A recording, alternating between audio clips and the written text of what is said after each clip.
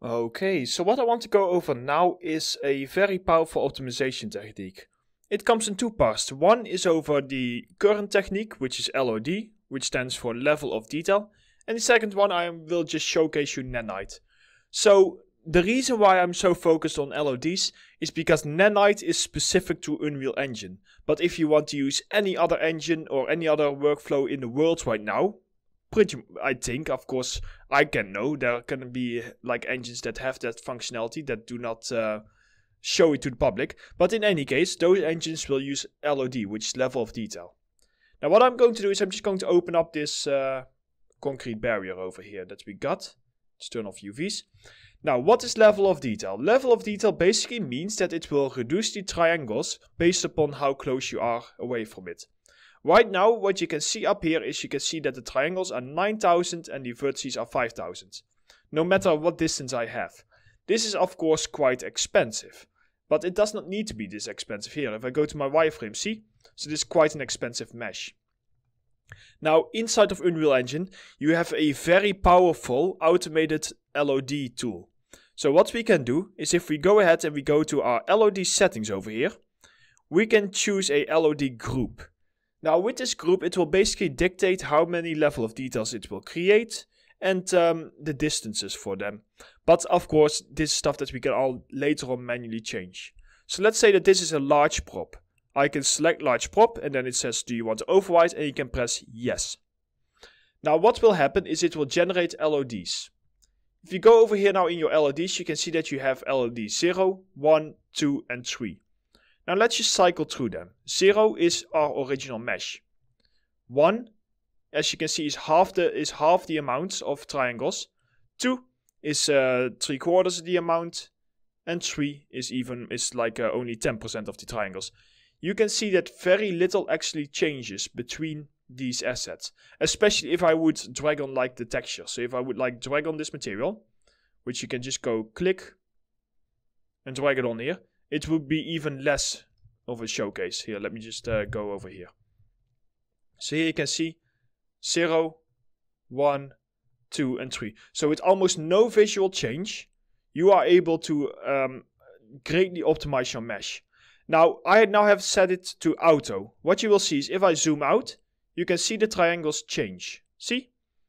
But because I'm so far away from the asset, it is not something that is noticeable.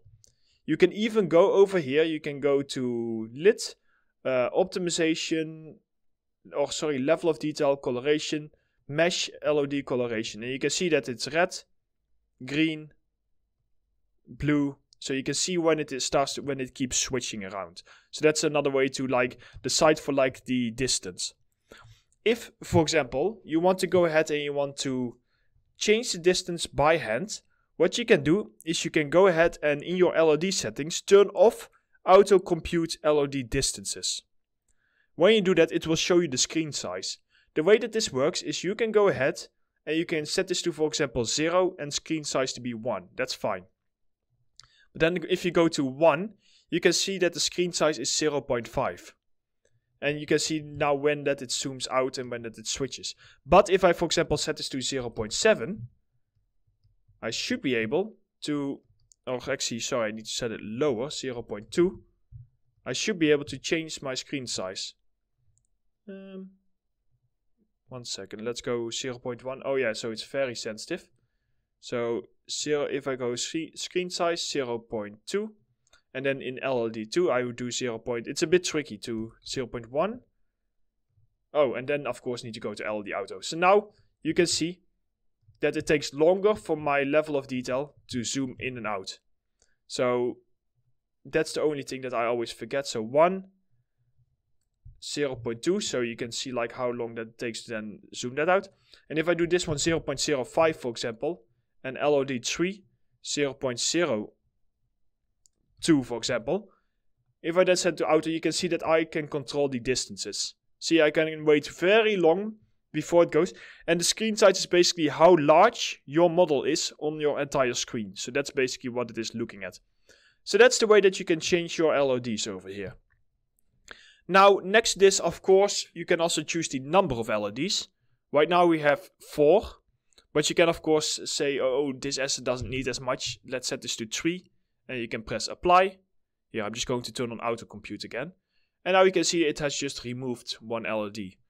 But you can of course also go crazy and go for like way more if you want.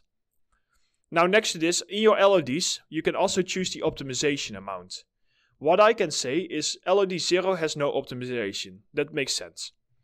But then if I go to LOD 1, what I can do is in LOD 1 in the tab, I can go down here and I can choose the optimization amount. Right now it optimizes it by 50%. If I have any problems, I can for example set this to 80% and I can press apply changes. Now what you will see is that the optimization over here has changed. See, it used to be 4,000 triangles, now it's only 7,000. I can also of course also set this way lower. If I set this to 5% for example, you will see that the asset will most likely, here it changed a lot, but we only have 400 triangles. So you can mess around with it and set it as high as you want. However, the defaults are often totally fine to work with. So, now that you know all of this, now what I want to do is I just want to showcase Nanite. And for this I have another version of Unreal Engine open, which is the actual demo that is from Unreal Engine, which is this massive demo. And the goal for this demo is to of course also show the power of Nanite. So as you can see, all this geometry, it's a lot, but we are still running very smoothly. Even with 2 engines open, we are still running 30 FPS. However, when I go closer, you will actually be able to see that these meshes, they are incredibly detailed here, and they have like an incredibly amount of geometry. It sometimes takes a while for the textures to load in, but just in general, they have like a lot of geometry in them. Here, see, if I go up close, you can see how much geometry there is in, and it just takes a second for it to load in like all the textures, because we are in engine. But if I, for example, would go to my wireframe, oh, sorry, it's Nanite. Nanite does not work with wireframe. If I go to my preview settings, you are able to see it. If you go from lit to your Nanite visualization, now you have an overview, but you can, for example, look at the triangles. Now, this is a very overwhelming view, but the goal is that you can see this. When something is up close, it has a lot of triangles. But when it is further away, the triangles become very large. See, over here? And that's the same goal over here. I don't know if I can mimic it. I will try. Here, see? You can see that the triangles become larger and larger and larger. So it is very similar to LODs, but it is more like based in real time. That's how I should say it. And that's basically the goal of Nanite. As I said before, if you want to import a mesh with Nanite, so here you have like a big overview. If you want to import a mesh with Nanite, I showed you in the import settings, you just simply click Nanite and it will just add it to the system. So here you can see like the clusters, the triangles, the instances. So yeah, you can see a lot of different settings over here. And that's basically the goal of like Nanite. Also this scene, it's just really cool to play around with. This scene is also for to showcase like the lumen, which is great because you can really see it in like these areas. Yeah, these areas like very nice to just show like the lumen and just show the overall lighting and everything, and it's just looking very cool and everything. And of course, you can always, if you want, mess around with this and for example like move some stuff around and just see how all of the movement works. And this way you can play around with actual AAA assets. So this scene, I will not really go over it. It's not really part of this tutorial course. But I would definitely recommend you to just have like a quick look. Also, if you, for example, want to have a look at characters. Or if you want to go ahead and have like a look at like actual fire, which is also looking very nice and realistic. So that was it for our level of details. What we will cover in the next chapter is we will go over some more advanced materials. Like using displacement in our materials, using cutouts in our materials and stuff like that. So let's go ahead and continue with that in our next chapter.